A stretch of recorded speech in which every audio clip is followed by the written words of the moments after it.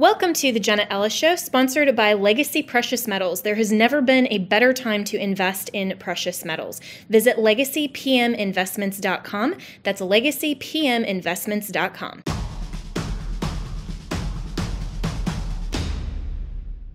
I'm Jenna Ellis, host of Jenna Ellis Tonight on the Salem News Channel. Join us at 9 p.m. for a very interesting debate between our legal eagles on Trump's appeal. And can a future president, if Trump is elected in November, pardon himself? And does that apply to a state crime that has a federal predicate? A lot of interesting questions that we will discuss with our legal scholars, and we'll also address the question of J6ers. Can a president grant amnesty or a blanket pardon?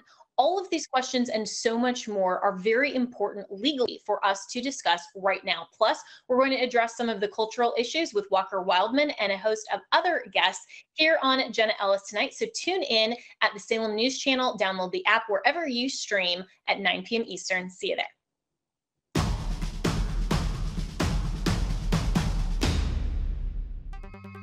Hi friends, Jenna Ellis, host of Jenna Ellis Tonight, and we are experiencing instability at every level. Our government lacks leadership, and Bidenomics has been an utter disaster. The economy is in a fragile state.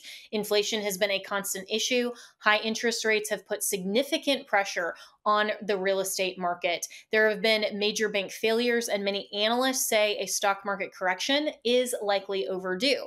We have global conflicts in Europe and the Middle East, and those have the potential to spread, but gold has soared to record highs even among the tensions. So there are so many reasons that Americans should consider wise investing and investments in gold and silver, and Legacy Precious Metals is the gold standard. I love Legacy Precious Metals because of their zero-hassle, education-first approach. They can help you roll your traditional IRA into a gold IRA or ship metals directly to your house. Go to legacypminvestments.com, download the free investor guide, and I have read it. There is so much valuable information there. Friends, now is the time to not roll the dice on your hard-earned money. Find out about the growth potential that is in gold and that gold offers you. Contact Legacy Precious Metals and make sure to tell them that I sent you.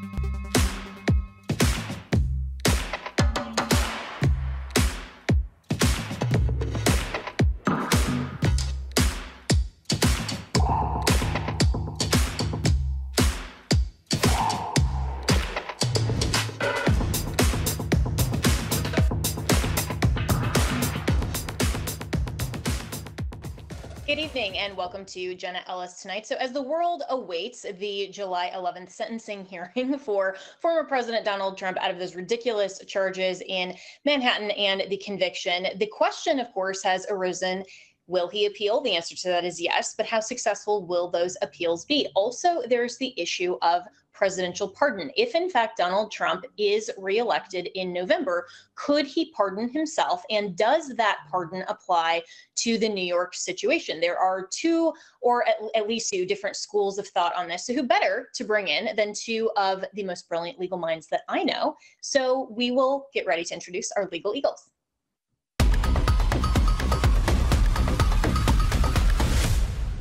Mike Donnelly is a law professor and attorney, and Josh Hammer is an attorney and senior editor at large at Newsweek. And gentlemen, I'm so excited for this conversation because when I asked both of you just in our conversations, and both of you are kind of some of my go-tos for legal questions and your thoughtful analysis, both of you had a very different opinion on this, which is something that I love about the practice of law and the philosophy of law, is that lawyers often arrive at different legal conclusions based on different theories of the case. And so the theory of presidential pardon and whether or not Trump can pardon himself, and that would apply to state level charges that are predicated on federal offenses, really is the question. And so for this debate, Mike Donnelly, you've kind of taken the affirmative position that yes, that is possible. So I'll let you go first. What's your legal theory?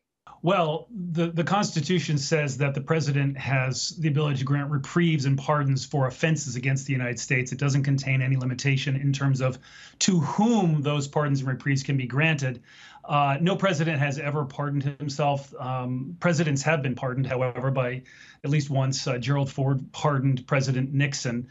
And it's been discussed. The Congressional Research Service has a paper on this, which I find interesting, and it says that it's not clear whether the president can or cannot pardon himself. What is clear is that the Supreme Court has granted a lot of deference to the president in terms of his ability under the Constitution to pardon and grant a variety of relief under the pardon and reprieve power, which includes amnesties and commutations and a variety of other relief when asked. There are some rules that have been created by the executive branch about how you get a pardon and how you get a commutation. But those rules, are for the convenience of the president. They don't bind him. The president can grant this relief however he wants. And I think he can give it to himself. That's my view. We can talk some more about it. I'm eager to hear what Josh has to say about this. Well, and I want you to ask, before I go to Josh, I want you to answer specifically the question of whether the president could pardon himself on the issue of state level charges in New York, because this does involve a federal predicate. That's right. And so, right. So the 34 felony counts, which he was allegedly convicted of, again, we can keep using the term sham trial all we want, but included in how it got to be a felony. Right. Alvin Bragg said there are these two misdemeanors, or two misdemeanors is how he got around the statute of limitations, which ran out on these misdemeanors in 2019. And then he used those to bolt them together in furtherance of another crime, which we didn't know for a while what the heck he was talking about until later in the trial when he said, oh, it's a federal election crime. Okay, well, that's under federal law. And so if the jury convicted President Trump of a felony predicated on a federal offense, okay, then clearly the president can pardon federal offenses. And there is Supreme Court case law which says that you cannot sustain a conviction if a person has been pardoned of that federal offense. I don't remember the case name, but I'll be happy to send it off to Josh after this if he still disagrees with me. All right. And Josh, I think you probably still do disagree with Mike Donnelly, but what's your take on this? Yeah, I mean, I'm sorry to kind of burst the bubble here. I think that there's a bit of conflation of issues. I don't disagree with Mr. Donnelly as much as you probably think I do. So, I mean, first of all, when it comes to straight up federal offenses, if Donald Trump were to be convicted in either of Jack Smith's trials in Florida or Washington, D.C., I 100% think that he could indeed pardon himself. I've been a very vocal and vociferous proponent of that opinion for a long time now. So we're really here just talking about the two state trials in Georgia and New York State. So the New York State prosecution is complicated. I think that's that's putting a very kind gloss on it. I mean, call it Stalinist, call it show me the man, I'll find you the crime. All of that happens to apply here. But we didn't actually learn. We didn't actually learn until what the prosecution's literal legal theory of the case was. At least I didn't, until the jury instructions came down. Here is what the prosecution's theory of the case, how it turns out that it is. It's 34 counts, as we know, of misdemeanor New York State fraudulent bookkeeping that the Trump organization has done in furtherance of another crime. That other crime is a state crime. It is a New York State campaign finance law. That statute, in turn, then says that it is first degree New York State campaign finance violation to do so-and-so via unlawful means. Then the third step down the rabbit hole, the unlawful means, that's when you get three possible predicate offenses. One is the Federal Campaign Finance Act. The other two are actually state crimes, a New York State tax law evasion, and then a New York State fraudulent bookkeeping misdemeanor. So even if we were to stipulate for the sake of argument, as lawyers often like to do, that the underlying offense of the federal campaign finance law, that you actually could pardon yourself because that is the predicate offense, we don't actually know that that was the predicate offense because Merchan's jury instructions very clearly said that the jury could deadlock 444 as to what the unlawful means were. And as the case may be, two of the three specified unlawful means happen to be state crimes, not even federal. So I don't think this ultimately flies. Now, having said that, there were myriad glaring constitutional issues here. I think Donald Trump's due process clause violations were violated through ample, numerous reasons. I think his Sixth Amendment rights were actually violated as well. The prosecution literally didn't even inform the defendant what the nature of his charges were until the jury instructions were read. To me, that's a glaring reversible error Sixth Amendment problem. A lot of problems here, but I'm not sure he can pardon himself in this very specific situation. Yeah, and that's a really interesting argument, Josh. And you're right. I think that we all agree here, and most legal scholars do, that there are myriad issues that are ripe for appeal, and also that the president likely can pardon himself, at least for federal cases and alleged federal crimes. And so the question really for today that I'm the most interested in is the New York verdict, and whether or not that particular issue, because there is a potential federal predicate, whether that could potentially be pardoned. And as you mentioned, the jury instructions allow for the jury to be split. And I don't know that we actually know if they agreed or had a split on which potential predicate it was. And so is that going to, in your mind, create a problem? Let's say that we do stipulate that if it was a federal predicate, then Trump could pardon himself. That dissolves the whole question. But we don't know whether or not the jury found federal versus state predicate. Could that potentially be something litigated down the road that is now problematic based on the jury instruction that didn't require unanimity? Well, I think that you can definitely take up a constitutional appeal as to the unconstitutionality of the jury instructions as given. I mean, I think that there is a very clear and blatant due process concern violation there. As I mentioned, there's a Sixth Amendment concern as well. The fact that the criminal defendant was literally not informed of the nature of his charges here. The idea that you could not have unanimity as to the underlying predicate offense is a slap in the face of hundreds and hundreds and hundreds of years of Anglo-American jurisprudence in general there. So there are a lot of glaring problems, but I don't necessarily see a way to possibly suss out on appeal exactly how the 12 members of the jury decided. I mean, they probably never took a formal vote even. I could be wrong about that, but they didn't have to. They were literally told, as long as you think that there was an unlawful means. That's not the kind of thing that is judicially cognizable, you might say. Yeah. All right. Your thoughts in response, Mike. Yeah, I think, Jenny, your listeners have been treated to perhaps the most comprehensive and incisive description of the problem in this case by Josh. Josh, that was great. And I agree with what Josh is saying. You know, I haven't delved into this in much detail as Josh has, so I appreciate that. You know, the due process claims, very problematic. And I feel like one of the things that the Trump legal team should be thinking about is possibly certiorari. Josh, I'd be curious what you think about that. But, you know, the due process cases, issue on due process, the Sixth Amendment violation. I mean, I feel like the Trump team could request the Supreme Court to review this pretty quickly under Rule 10 of the rules, which says a federal, you know, that this court has addressed a federal question. And that's something that the Supreme Court has a lot of discretion over. Yeah, and Josh, what do you think about that? Because the Supreme Court is very quickly going to go into its recess and won't reconvene until October. Is there precedent, or is there anything, you know, that prohibits them from coming back into session just to address this type of appeal if they want to before the election? So, look, I intuitively am very sympathetic to the folks clamoring to expedite this to the Supreme Court. Mark Levin's been very outspoken on this. I hear that. That makes a lot of intuitive sense to me. I'm skeptical for at least two reasons. One is that it's black letter Supreme Court procedure that they will not review a state criminal case until there has been there's been a ruling, a verdict from the highest court in the land. So in New York, that's the Court of Appeals based in Albany. That's just black letter New York law. I mean, even going back to Bush versus Gore, which is not a criminal case, it was a civil case, they did reach the Supreme Court of Florida before going to the Supreme Court of the United States. But the second more philosophical worry that I have here is that in fast tracking in this manner, you're going to bypass multiple possible levels of relief, the New York Court of Appeals perhaps in particular, and you're really going to put all of your eggs in the basket then of John Roberts, Brett Kavanaugh, Amy Coney Barrett. In other words, if you expedite there and you fast track, you might not be able to kind of then go back, you know, begging for mercy at the lower court that you just chose to expedite there. I know I, for one, don't necessarily want to put all my hopes and dreams in the basket of John Roberts, Brett Kavanaugh, and Amy Coney Barrett. Yeah, well said. We're already out of time for this segment, but I hope that listeners understand how complex these issues are. There's a lot more layers than just whether you love or hate Trump, and that's why I love these type of legal eagle panels. We're going to be addressing another topic when we come right back.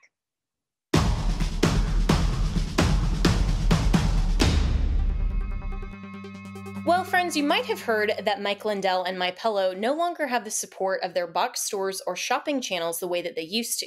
They've been part of this cancel culture, so they want to pass along the savings directly to you by having a $25 extravaganza. I love that word, extravaganza. When Mike started MyPillow, it was just a one-product company. With the help of his dedicated employees, they now have hundreds of products, some you may not even know about. To get the word out, I want to invite my listeners to check out their $25 extravaganza. 2-pack multi-use MyPillows are just $25. MyPillow sandals, also awesome, only $25. Their 6-pack towel sets are $25. And brand new 4-pack dish towels, you guessed it, just $25. For the first time ever, the premium MyPillows with the all-new Giza fabric, just $25. And orders over $75 will receive free shipping too. This amazing offer won't last long. Go to mypillow.com, use the promo code Jenna, or call 800-564-8475 today. That's 800-564-8475, or go to mypillow.com and use the promo code Jenna.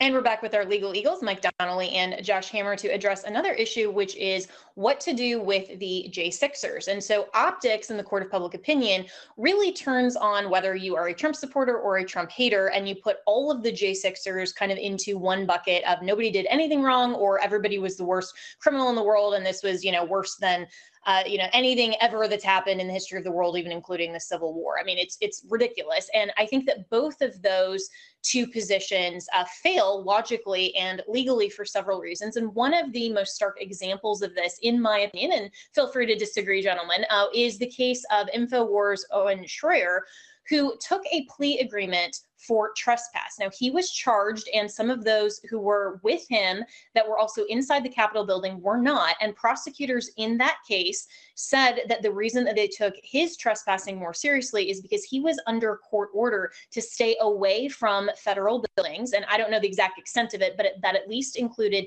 the Capitol building, based on some of his earlier activity during some of the judiciary hearings. And so since he violated that court order, they felt that it was necessary to pursue him more aggressively. He took a plea agreement, but then vowed, for some reason, probably I'm assuming optics, to take that to the Supreme Court and challenge it anyway under a First Amendment theory. The Supreme Court just routinely out of hand said, no, we're not going to listen to your cert, and we're not going to entertain this. And all of the Trump supporters, generally speaking, MAGA is saying this is a miscarriage of justice and look at all this, but they're failing to actually see the facts here. So my question for both of you is, how should a reasonable, rational conservative and how should we navigate the issue of dealing with J6ers? Trump has vowed to pardon basically everyone.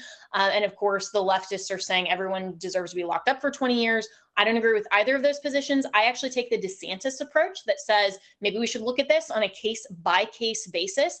But what can and should President Trump do if he is elected? And Josh, I will turn to you first.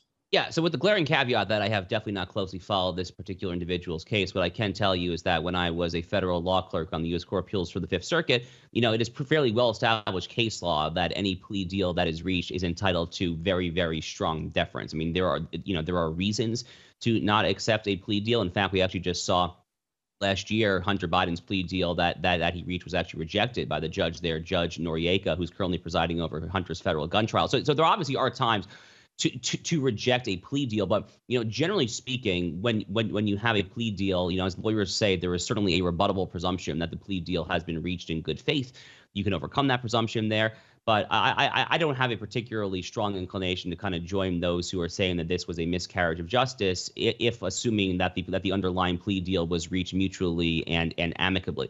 More generally, when it comes to the plight of the J6 prisoners, Jenna, I agree with you. I mean, call it the DeSantis approach, call it just the common sense approach if you want to. I mean, going case by case, that's how the law works. I mean, that's literally how the law works. I mean, it's right there, in Article 3 of the Constitution, which establishes the federal judiciary. They use the nomenclature of so-called case or controversy. They literally specify that there are individual cases or controversies. That's how it works. I mean, you have a specific litigation where there are named parties to the suit. Every case is unique. Every fact pattern is unique here. The law is the law, but how the law applies to a specific set of facts is going to invariably change with every single case. Yeah, and so Mike Donnelly, what do you think about that? Because there are a lot of MAGA inclined individuals, we'll call them that want just this blanket pardon for everyone, including people who weren't even inside the Capitol. But then that would also include even people who allegedly committed violent acts that day. So what do you think about this call for J6 amnesty? Well, the president can issue an amnesty, and President Carter issued some amnesty and pardons with respect to people who avoided the draft and did not follow the Selective Service Law back in the late 70s. Is that equivalent? I'm not sure that's equivalent. I tend to agree with a lot of what Josh said with respect to treating people on a case-by-case basis, but that's challenging. You've got hundreds, if not thousands. I mean, I'm not really sure how many people have been prosecuted for being in the Capitol or being around the Capitol. I've heard stories about people being prosecuted who weren't even anywhere near the Capitol for being involved somehow in this, what some people call an insurrection. I don't go that far. I wouldn't call it insurrection. And so the mechanics of it, I think, is important for the president. Is he going to go through an individual review of every single case? That would take a really long time. And there are people I know, not that I know personally, but I know there are people who are in prison who probably shouldn't be in prison right now. And so this is something, if President Trump does win, he's going to have to grapple with this. I think he could put some conditions and parameters around a general amnesty for people who were convicted of certain lower level offenses, who were maybe not in the building or who did not commit any kind of violence or did not actually break anything. And so you give the Justice Department some marching orders and you say, go find these people and get them out of prison. Yeah. And so, Josh, what do you think about that in terms of, not a comparison in terms of similarly situated, but at least just the legal proposition that some general grant of amnesty could be provided with, some common sense parameters? Yeah, I actually agree with everything that Mike just said. That makes a ton of sense to me, frankly. If you totally could give a blanket mass pardon those who stipulate that did not actually enter the U.S. Capitol. Look, if you wanted to actually just give a mass pardon to everyone involved, you could do that too. There's nothing that would constitutionally preclude that. The point that I was just making about the plea deal, rather, in that particular context, is that it's just a general principle of the judiciary that when a plea deal is reached, that it is afforded some level of deference, oftentimes veering on very strong deference there. But when it comes to the issue of presidential pardons, look, I am definitely of the opinion that the January 6 prisoners have been severely mistreated by the most part by our criminal justice system. I have no doubt whatsoever that all of the relevant prosecutors and in many cases judges involved here have an intense dripping animus for those who found themselves at the U.S. Capitol on January 6, 2021 there. And I would have no personal objection whatsoever to any kind of mass pardon of those, at least those who are not committing any kind of glaring black letter criminal offense. Punching others, punching police officers, whatever there. But if they were just happened to be there, traipsing around the U.S. Capitol on the grounds there, yeah, I mean, if I were president, I would definitely issue a pardon for those people. Yeah, and I think that makes sense. And again, with some of those parameters, because while the optics and the court of public opinion would like to make this easier often than it is a little bit more complex than that. It is a general understanding that a lot of these J6ers are being treated unfairly. And I think for political purposes, when you look at some of the severe penalties and even some of the ways that they were charged. And, that's still a question, Mike Donnelly, before the U.S. Supreme Court in terms of being able to use a statute that really was, I believe, intended for the KKK, that the DOJ has used to invoke even harsher penalties. And we're about under a minute, but address that if you would really quickly. Well, Ray, you're talking about a conspiracy against rights, the 1870 Act that was designed to really get at the KKK and protect blacks who had been freed. And the DOJ has been using that in the cases to prosecute and get harsher penalties for those who have been outside of abortion clinics praying, or in some cases doing more than that, which maybe they shouldn't be going inside the clinic. But yes, that's what they've been doing. They've been using that to conspiracy theory. We got a lot of conspiracy theory going on around. Yeah, and so it should be that the law provides punishment for people who have actual proper notice of what they are charged with, which of course didn't happen in Trump's case. But we're already out of time for this segment. Really appreciate it. Again, so many layers to this. We'll be right back with more here on Jenna Ellis Tonight.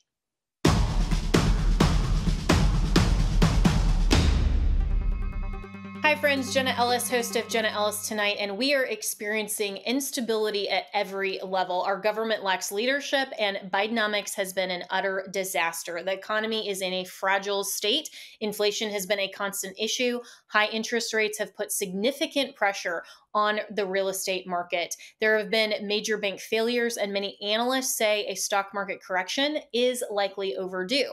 We have global conflicts in Europe and the Middle East, and those have the potential to spread, but gold has soared to record highs even among the tensions.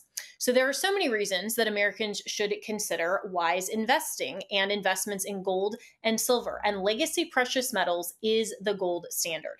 I love Legacy Precious Metals because of their zero hassle, education first approach. They can help you roll your traditional IRA into a gold IRA or ship metals directly to your house. Go to legacypminvestments.com, download the free investor guide, and I have read it. There is so much valuable information there. Friends, now is the time to not roll the dice on your hard-earned money. Find out about the growth potential that is in gold and that gold offers you. Contact Legacy Precious Metals and make sure to tell them that I sent you.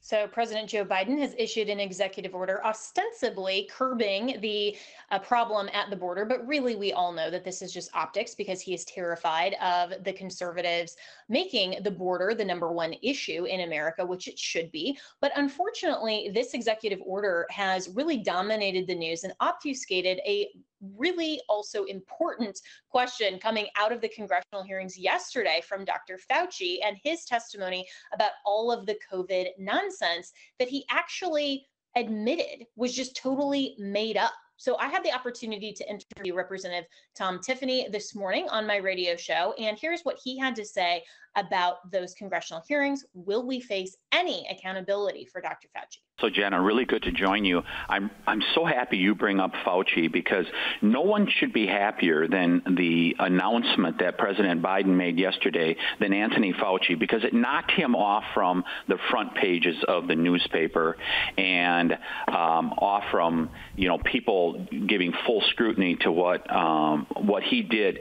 Because what Anthony Fauci did was, I think it's something that is a once-in-a-generation event, which should be, the American people should be reminded of regularly. I had not attended a school board meeting for probably 20 years, Jenna, before this whole COVID thing hit, and then they put the restrictions in place. And I had to fight tooth and nail against the county health officer in northern Wisconsin in the school district where my kids went to school. I had to go and fight against her tooth and nail, and all she would say is that the federal government and Anthony Fauci are saying we have to do these things. The 6 feet social distancing, the masking, and boy, we should be shutting down our schools. It is one of the most evil things that has happened ever in America, and we need to make sure the American people never forget it, and especially the young generation that went through it when they were seniors in high school, now graduating from college, and you think about all the loss of learning that happened with that generation. We have to remind them as they become voters what Anthony Fauci and big government did to them. Yes, so well said. And I'm old enough to remember when Dr. Fauci said, "I am the science." And apparently he meant that literally, that he was just fabricating all of this nonsense out of thin air and passing it off as trust the science, believe in the science. And I put that in air quotes, when it was really just his own maniacal plot foisted on the country that had no grounding in legitimate, rational, actual science. And yet he just seemed so unbothered during his testimony in the portions that I got to watch, and of course the clips after. And so I think the American people do want to know, where will the accountability be for Fauci for all of these decisions that truly impacted America, and I still believe are impacting America today? Well, it deeply concerns me that, does he have sociopathic tendencies? And I know we're not here to do a psychological analysis of Anthony Fauci, but in your description of his testimony, where he's saying things like, yeah, well, maybe that wasn't the best thing to do, or in regards to 6 feet of social distancing, yeah, it's something I said. Now, I don't know why they picked up on that. They picked up on it because you were basically instructing people to do it, and they trusted you. They trusted you. And you told people you were the science. And so why would you not expect people to follow what you are saying? I got to tell you, it is something that we got to make sure the American people never, ever forget what he did to the American people. And he should go down in history as one of the most, what's the term that I would use, Jenna? One of the most reviled figures in the history of America for what he did.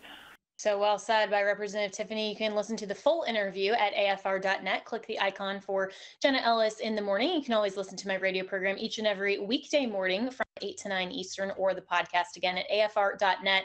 But this absolutely cannot happen again in American history. And I hope that we have legislative solutions coming from a bipartisan Congress that recognizes we need to protect Americans' liberty. We'll be right back with more.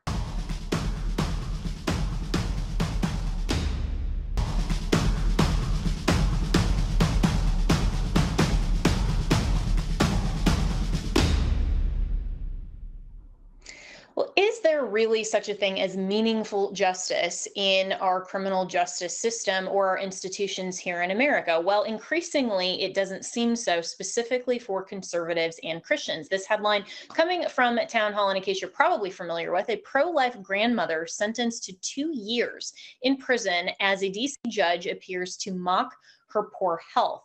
Joining me now is Walker Wildmon, who's the Vice President of the American Family Association and host of At the Core on AFR, where I'm also the host of Jenna Ellis in the Morning on the American Family Radio Network. So, Walker, this was just reprehensible rhetoric from this judge that did mock this poor woman's health. And I thought, hopefully, will set up an appeal based on just sentencing reconsideration. This is obviously way too long, but I think the wider and more important question is, why is the Biden Justice Department targeting conservatives and Christians for what in this instance literally was a peaceful protest? Yeah, the left does this thing called peaceful protest. Well, actually, they don't do peaceful protest. They burn down buildings and destroy property. We saw this with the pro-Hamas protest on college campuses within the last 30 to 60 days. But what's going on here at the root of it, to your question, is a full intimidation campaign used to discourage any dissident, anyone who disagrees with the regime in power. We're going to punish them. We're going to punitively go after them. We're going to humiliate them. We're going to mock, embarrass them, and lock them up. That's the strategy here. And what's quite ironic is President Trump, during the campaign in 2015 and early 2016, was notorious for the chants of "lock her up." Not himself, but the supporters at the rallies. They were chanting "lock her up," talking about Hillary Clinton, who had alleged countless crimes when it comes to passing classified emails and her handling of classified documents, all of that. And then you've got the Uranium One pay to play with actually Russia, with Putin. So the Democrats are the criminals here, but Biden and his crew at the DOJ are making sure that anyone who doesn't like and disagrees with their Marxist ideology, at any chance they get, they're going to lock up their political opponents. And it isn't just President Trump. It's grandmothers across the country.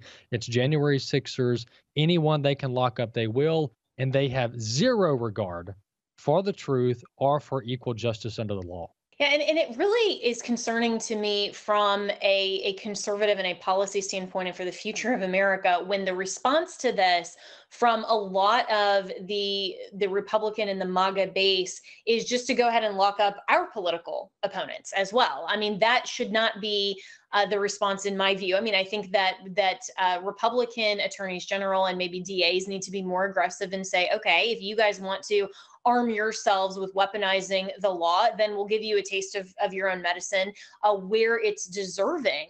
But what really should be the policy solution here when you have clearly a runaway liberal overarching party that is willing to take this kind of nuclear option? Yeah, well, what we have to do is neither party can be the party that says, well, we're going to punish our political opponents a little bit harder under the law than we would otherwise do maybe our allies in the movement. And that's unfortunately what's happened here. And the Democrats have led the charge. So these people in the Republican side are saying, let's just get them back, right? Let's lock them up. Well, that's really not a good approach either, because then it's just going to be who's in power depends on who gets locked up, and that's not a good way to operate. But in reality, what we just Right. simply need is equal application of the law. So if we want to create this standard that if you peacefully protest and block the entrance of an abortion clinic or any other entity, then you get locked up for 2 years. If that's the new standard, then we have to apply it to everybody. So the next time we have the Green New Deal activists block the entrance to the Smithsonian's museum, are we going to lock them up for 2 years? That's the question. And of course, the answer is no. This is ridiculous. It's a peaceful protest. Nobody's harmed. No property is damaged, and the police removed them from the property. So at a minimum, it's a trespass charge, maybe 12 months of probation. But 2 years in the federal penitentiary? Are you kidding me? So no, the reality is nobody wants to adopt this new standard except the Democrats. And the new standard is extremely dangerous, where you punish more your political opponents than you do anyone else.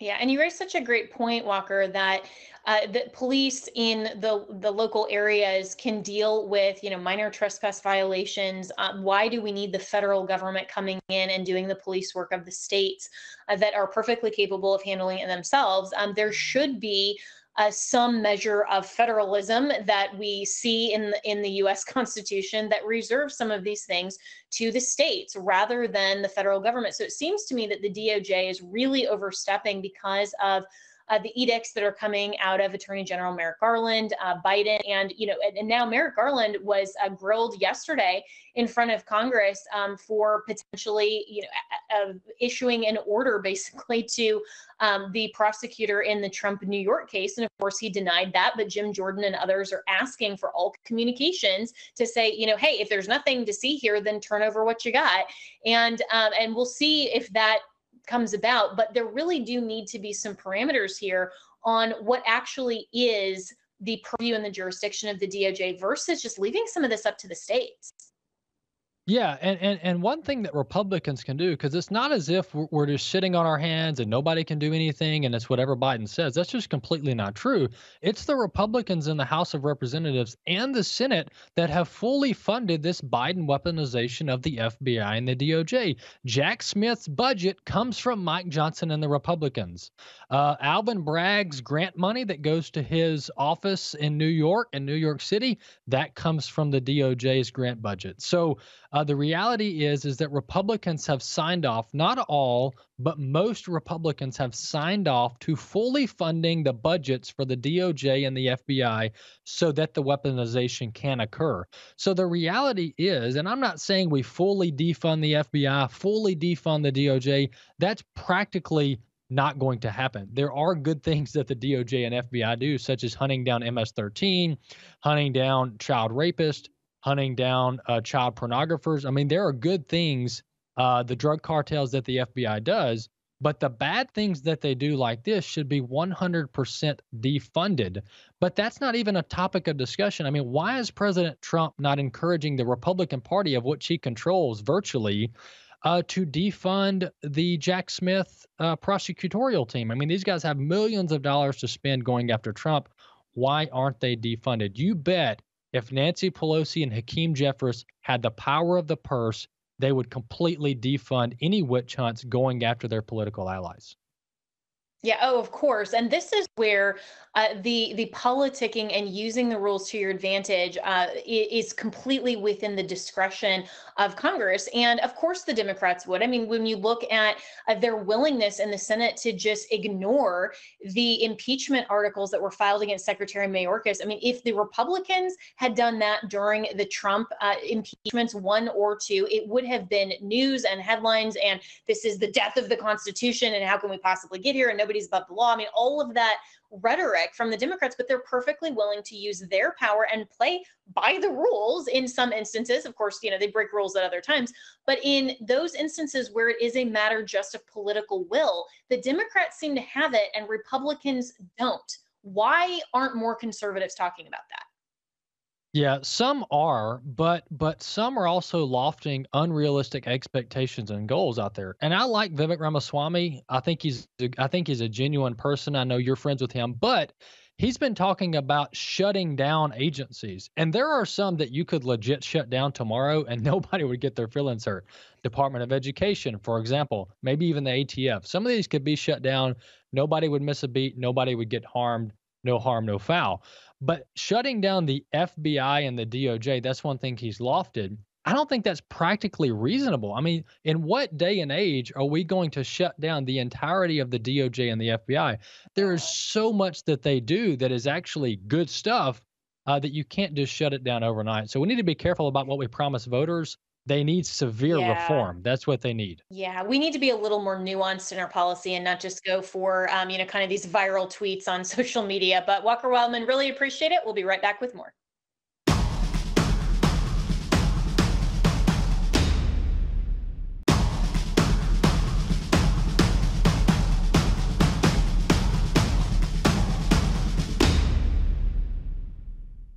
Well, if you are a ChatGPT or Grok prolific user by now and think that AI is really great technology, there are some that are actually more concerned.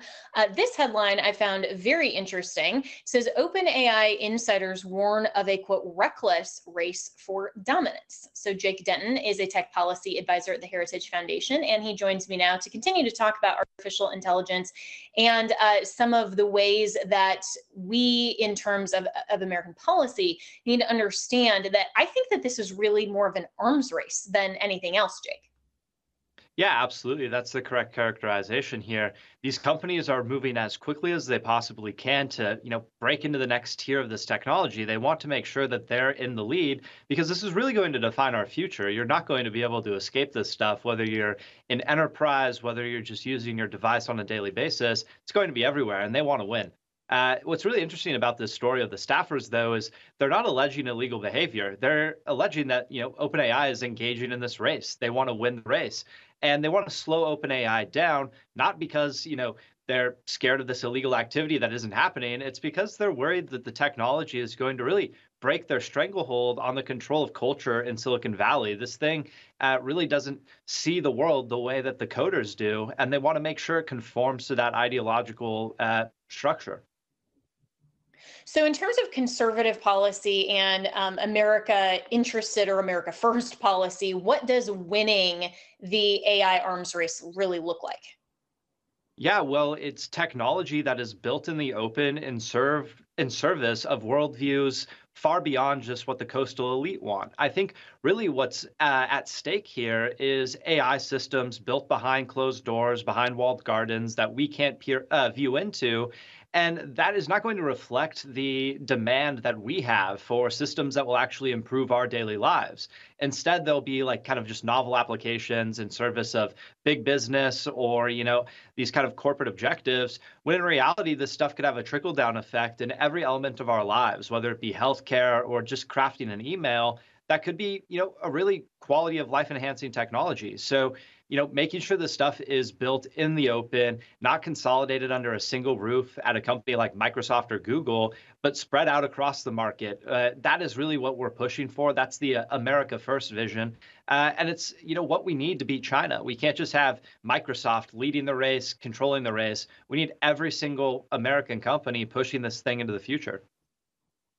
And you mentioned the term worldview earlier, and I think it's really obvious to anyone who's used Google or has used, some of this technology that is based on Silicon Valley's worldview that is more globalist, leftist, obviously, that there are very easily identifiable indicators of that. And so we want to make sure that AI doesn't have that type of bias. And so is there legislation currently pending that addresses this type of issue that really could have an effect on how we build AI out into the future?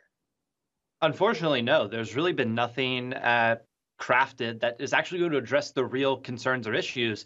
Everything is focused on these either sci-fi scenarios, killer robots, things of that nature, the doomsday stuff that these OpenAI employees are alleging that really just isn't grounded in reality.